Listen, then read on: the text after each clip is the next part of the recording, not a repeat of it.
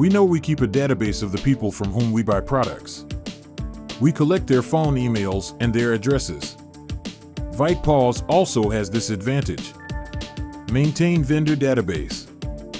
In this video, I will show you today how to add a new vendor and how to update and delete them.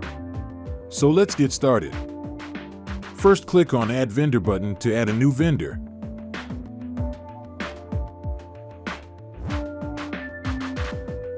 Now click on Create. After, you will get a list of total vendor.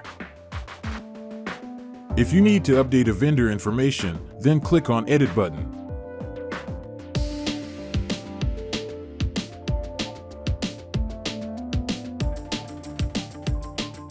Now, you can search vendors from the search box using vendors property.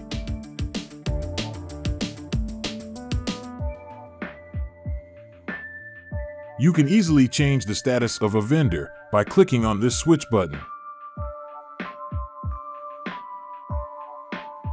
Similarly, if you have to delete a vendor, then click on Delete button.